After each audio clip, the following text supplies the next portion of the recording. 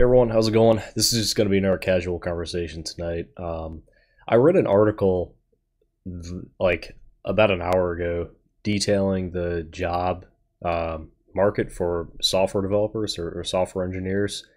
And in the 2022 to 2023 time period, there was still over a million. There was a million open jobs that were unfulfilled. So they're suggesting that there is still a shortage of over 1 million qualified technical workers in the market. Now I'm in the United States, so that's the job market that I'm in, that I'm thinking of. So if we take 1 million, that's hard to wrap your head around. Like it's hard to believe that in one sense because of all the layoffs that we're seeing, particularly at big tech companies, and even at a lot of startups and things like that. It's hard to believe that when you see all like what seems like every other month there's like a mass layoff, whether that's like Google, Tesla, or anywhere else. So it's hard to believe that, but I guess. I guess it's still true that there's still a mass shortage of software engineers in the market.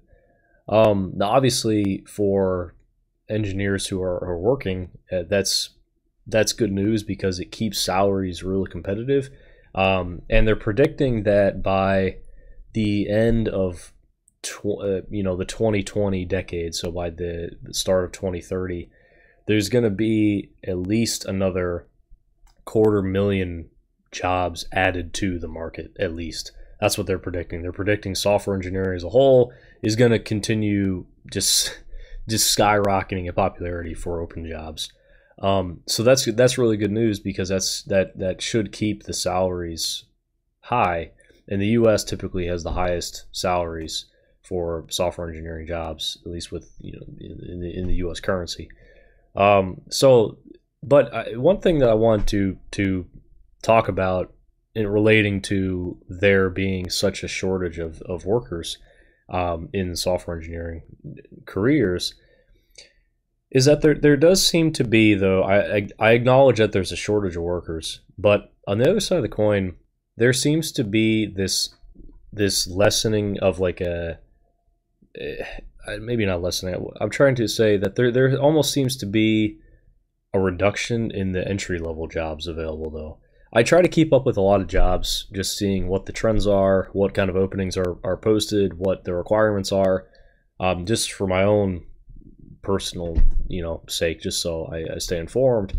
But also just to, I'm just because I'm curious. I'm just really interested to see what the jobs are like. What are the posts for? And I have a hard time, honestly, finding a lot of entry-level jobs that don't require like 2, 3, 4+ years experience with a lot of things. And I think that's the difficulty is that there is a shortage, but is the shortage primarily at mid to senior level positions? Because if that's the case,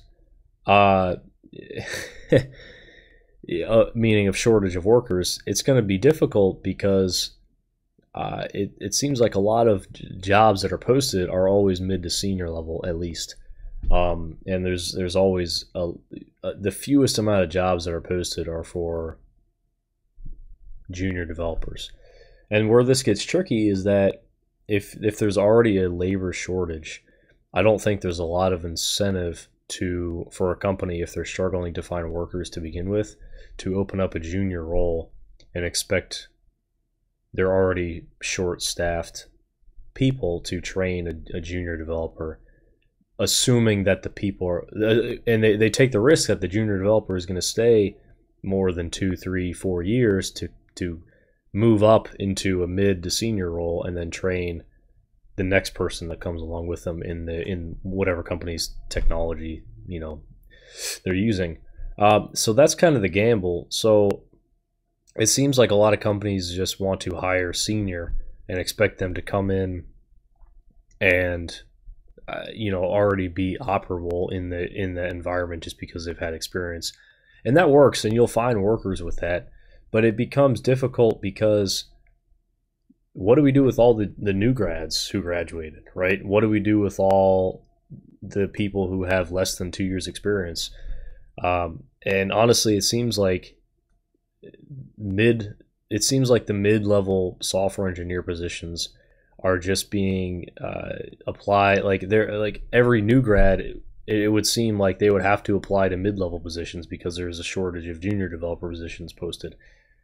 So I don't really know what this is like there's a tricky balance, I feel like, to all this, right? If you're a company that posts hires primarily senior developers, which is a lot of companies, right? Because let's face it, you have a product or service, you're making money on it, you're depending on you're depending on the service being available, you're depending on, X number of features being added to it, and you're depending on a certain level of skill set to maintain this, whatever it is, and keep bringing in money. There's risk inherently associated with bringing on someone just out of college into that. I get that, but on the other side of the coin, I think that there's risk too hiring a senior developer because of the simple fact that they bring so much more experience that they might be harder to train to that specific company's environment. And the problem is that if we have such a large pool of new grads, right, and they're all unable to find entry-level positions, what are they doing? What happens? And so if new grads aren't able to satisfy the labor shortage, and that labor shortage is completely dependent on mid to senior level people filling those spots, well, that's a finite pool. You can't just jump to mid or senior, right? You have to start somewhere. And this is like where it just never makes sense to me. So if you have a team that you only hire senior developers on, well, where's the training happening? Where are the new grads supposed to learn the skills on the job? Because let's face it, you don't learn like 80% of the actual software engineering job at school, right? You learn all the theoretical stuff. You learn like algorithms and like the syntax of whatever language you choose to learn, but you don't learn system design. You don't learn like how one microservice talks to another. You don't learn like deployment stuff. You don't learn cloud. You don't learn. There's so many other aspects to software engineering that go along with it that you have to get on job training for, unless you do your own personal projects. But even then, it's like that still doesn't count in a sense for your professional experience. So I almost kind of laugh because whenever I read an article or a statistic that says there's a shortage of software developers or qualified technical people in the job market, but then you see all these new grads like just getting laid off from a company, well, how do you reconcile that? So it's a crazy market out there, really is. I haven't really seen a lot of junior developers being posted. I don't know if you all have seen more than I have, but I mean, I'm looking on the same sites probably that you are. Probably LinkedIn is probably my number one, and two is probably Indeed. And what's funny is that like so many posts that I come across is like they get hundreds of applicants within days. So I don't know. It's a real curious time. And finding a job at a big tech company comes with that inherent risk of there might be mass layoffs, right? That we read about happening last year or whenever it was. Working at startups has a huge amount of risk. I've met people who have worked at a startup for it was like eight months to a year, and then you get laid off with no warning the next day, right? But the startups, the money's probably really good and it's probably remote. So it's like, you take that benefit with the assumption that you probably may only be there a year unless they get, continued funding. So it's a real tricky environment. I really do worry about the advancement of a lot of these jobs, software engineering jobs, just due to the fact that it seems like there's an increase of hiring exclusively for senior engineers. So for me, I started primarily through internships, and then you just mass apply right afterwards for a job, and then you hear back. But the job that I got, my first job was not remote, right? It was in the office, so I happened to live, nearby somewhere where they're hiring. So another factor to this that I don't know if it's going to help or make it worse, truthfully, is I don't know if working remote is reducing the job or the labor shortage for software engineering jobs. I really don't know. I don't know if workers having the luxury to work remote is helping people find jobs, or is it's making it so competitive that you have like senior engineers applying for junior roles just because it's remote. I don't know if that's happening. And if that's the case, then you'll have an inherent shortage at higher level positions because they took a lower level position because it's remote. And that's happening. That's happening. People are taking cuts and lower positions because it's remote. And that's a real curious factor. So there's like so many factors that potentially go into how we look at this labor shortage and how to make sense of it, because I don't know if we can just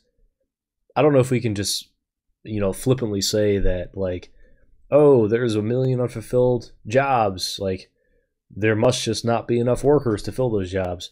That might be like half the story, but I wonder what the other half is. I wonder how all all these factors have contributed to that story. And the other part to this is, what are these jobs in? What are they requiring? And I think we touched on this last time, is like there's a growing list of requirements needed for a lot of these jobs, right, that didn't used to be there.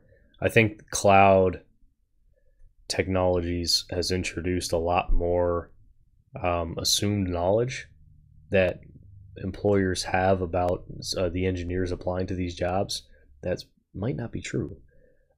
Cloud infrastructure like AWS, Azure,